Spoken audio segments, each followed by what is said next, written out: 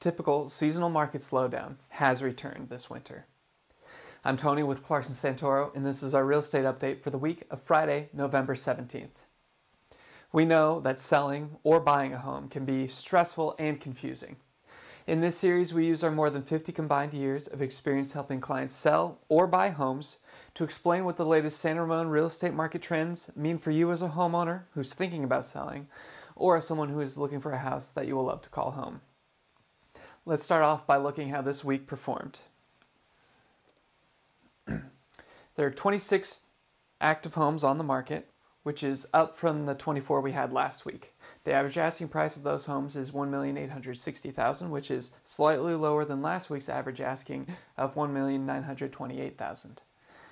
4 homes went pending, half of the number of pending homes that we saw last week, with an average asking price for those pending homes of $1,590,000, down from last week's average pending price of $1,679,000. And 3 homes sold this week, which is 2 fewer than last week, with an average sales price of $2,109,000, which is slightly lower than last week's $2,210,000. So now that we've looked at how this week the market performed this week, let's look into the broader trends that provide insights into its overall health and its future potential direction. But before we do that, if you find this information helpful, you can subscribe so you don't miss out on future updates. And why not share this with a friend as well? Everyone deserves to be in the know about their local real estate market. Okay, let's take a closer look at those indicators, shall we? Starting with inventory, which increased by 2 homes like I already mentioned this week. It remains well below the annual average for San Ramon, but seems consistent with the inventory levels we typically see around this time of year.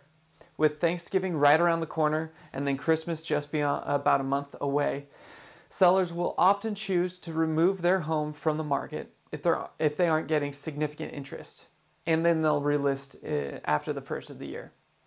Even if the pending sales don't pick up, inventory will likely drop in the coming weeks. Speaking of pending sales, they continue to lag this week, reflected in our turnover rate. The turnover rate dropped a few points this week and is now in the 60s. It should be noted that even though the pending sale numbers are down, the homes that are going pending are doing so in an average of about 9 days on the market.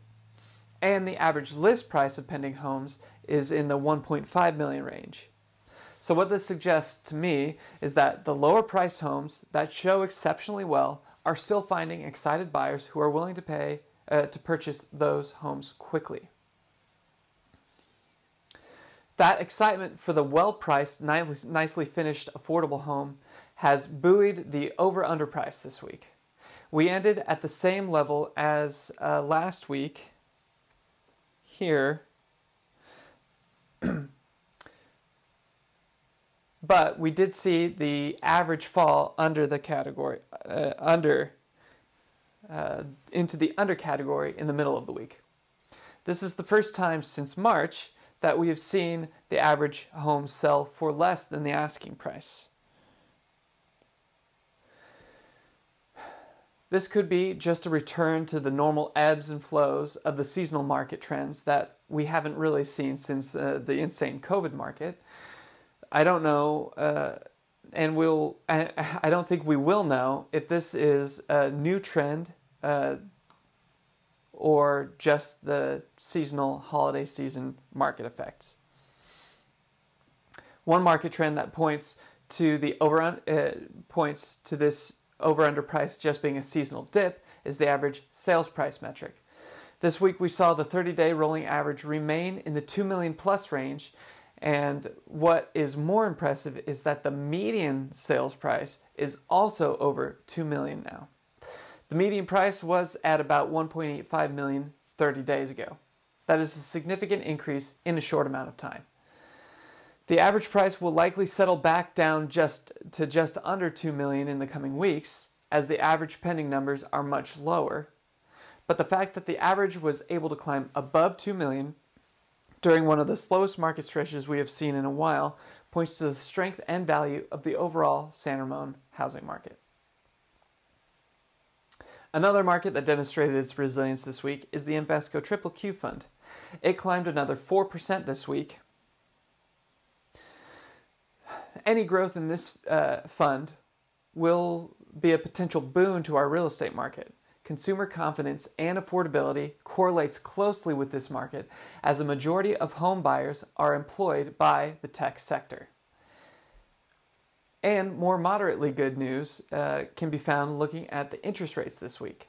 They dropped another 6 basis points, just a little bit,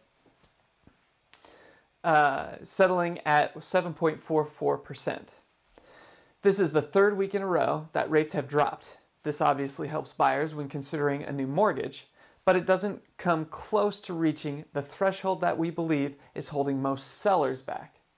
Most homeowners that would normally consider selling are currently paying interest rates at or below 4%. So, unless the current interest rates drop significantly, I don't expect there to be a large number of homes entering the market anytime soon. Overall, it's safe to say that we have entered into a typical slow holiday season for real estate, a seasonal trend that we haven't experienced for several years now. The high interest rates continue to be the biggest factor holding the market in check, both in terms of buyers' affordability and excitement about purchasing, and sellers' willingness to sell and move on from their exceptionally low rates that they locked in the last year or earlier. Fortunately for sellers, homes that are in the more affordable range that show well are still selling quickly. And as long as inventory remains low, I think that trend will persist despite the high interest rates. On the other hand, the lack of inventory will continue to frustrate buyers.